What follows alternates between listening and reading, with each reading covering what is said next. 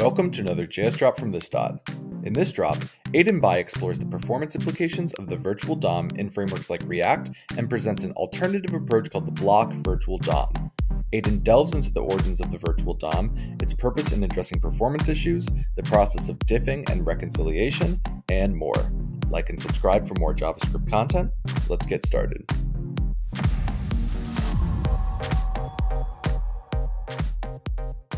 Hi, my name is Aiden Bai. I'm the author and creator of Million.js, a fast virtual DOM replacement for React. Today, I'll be talking about the virtual DOM, but this time, back in block. A little over 4 years ago, Rich Harris released Virtual DOM is Pure Overhead. Rich most notably said, "You've probably heard of the phrase, the virtual DOM is fast," often meaning that the real DOM or the virtual DOM is faster than the real DOM. It's a surprisingly resilient meme. In his article, Rich Harris argues that the virtual DOM, a widely praised feature of frameworks like React, is not as efficient as many developers believe. He goes on to critique the ways it works and presents Svelte. But what followed years after was the emergence of a new meme, that the virtual DOM is pure overhead. This meme became so resilient that it turned the no virtual DOM framework movement from iconoclastic subgroup to a fully fledged crusade. Thus, the virtual DOM was relegated to the annoying cousin nobody likes but has to invite to family gathering status.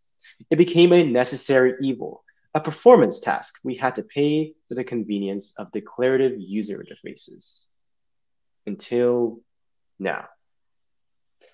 But first, you may be asking, why is the virtual DOM so slow? Well, it's all because of this guy. Okay, maybe not this guy specifically or his amazing song, but this component. Let's take a look at the Rickroll component. If math.random returns over 0.5, then it will have some, unless you're AngularJS user interface. Else, it returns something else. Let's say we want to change the current UI, which is never going to give you up, to unless you're AngularJS. How would the virtual DOM approach this? Well, the virtual DOM uses something called diffing. Diffing is computation that compares different user interfaces. Let's say we want to make a user interface from old to new. Well, we check if the old text is the same as the new text. That's called a diff. And then we make the patch, which is the actual change to the real DOM. And this applies to many elements, right? It's not just one node. In this case, you're comparing old to new 5 times, and we have 5 diffs. You can observe that the virtual DOM is O of n time, or linear time complexity. Basically, the bigger your user interface is, the more diffs it's going to do. But what if there's only one change in your user interface? Well, you're still going to have to do 5 diffs because the diff is the comparison between user interfaces, not the actual patch. And you can see that this can get really bad, right? If we're only changing one thing, what happens if we have 200 elements on the page? Well, that's not good.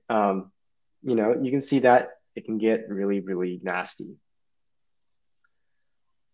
So if we dig into how the virtual DOM implementation works, we can actually represent both of the user interfaces as a tree. Let's say our user interfaces are represented here. This is what we currently have, and this is what we want. Basically, we're kind of swapping the 2 and 5 nodes and removing the 3 and 4 nodes. So how does the virtual DOM deal with this? Well, tree traversal. First, we compare if 1 and 1 are the same. In this case, they aren't the same. We go to the next node, 2 and 5. Yes, 2 has been changed to 5. Therefore, we make that patch, or basically updating the real DOM. We go down the line, we can see 3 has been removed, we make a change, and so on. Through this process, the virtual DOM can make diffs with the trees and figure out what exactly needs to be changed. You can see that this can get really efficient, right? Because a lot of the nodes can be static. Not every node changes. As we saw in the previous examples, Even if one node changes, we'll need to diff a bunch of unnecessary content. So the block virtual DOM introduces something a lot more straightforward. Instead of diffing every single node in the tree, we just identify what is dynamic and we skip this static, right? We don't need to do that work. And so the library I work on, Million.js, uses this architecture. Let's take a look how it works. Million uses a compiler. Basically, it can figure out the relationship between the state and the user interface. In this case, we represent the user interface as a tree. We run the function. If you have imagine a function component, we pass in the props as placeholders. Placeholders are special data that the compiler can recognize as something that will be changed in the future. Imagine it as like a promise, right? But it's not a promise, but like we imagine as a promise. That promise will resolve to some state. But once we've actually placed the placeholders inside the tree, we need to figure out where those specific nodes are. We check if the first node is a placeholder. In this case, it's not. Second node, no. But the third node is. In this case, we create an edit mapping. The edit mapping builds the relationship between the state and the user interface. In this case, it's the relationship between node 1 and this placeholder node here. And we go down the line, we see another one, add it to the edit mapping, and we finish our compiling process. We send this all to the bundle, and the bundle can analyze this later. So during the runtime, when we actually need to make a change to the user interface, instead of diffing by node of the tree, we're diffing by block. The block is basically a section of the tree we know will kind of stay static. It's something that we can optimize. In this case, we have the relationships between the state and the node of the user interface through our edit mapping. If we want to change the values of node 1.1 and node 1.2 to 3 and 4, instead of checking and diffing the nodes, all we do is check the state. In this case, has node 1 changed? Yes. And so we make that patch the real DOM. And we do it again with node 2. You can see that it's also changed. You can see this required significantly less computation because, again, we're not diffing by node, we're diffing by block. So the performance is really good, at least for Million, and I know for other block virtual DOM implementations, they score very highly on the JS framework benchmark, which is the kind of well-accepted standard for performance benchmarking in the JavaScript framework space. You can see that Million performs roughly 70% better than React on the benchmark and roughly 30% better than Preact. But the benchmarks are cool, but I want to see how fast it is. And so I've kind of prepared an example for you. The great thing about Million is that you don't need to deal with understanding how the block virtual DOM works or implementing it yourself. You can if you want, but in this case, Million actually provides a utility function. It's called block.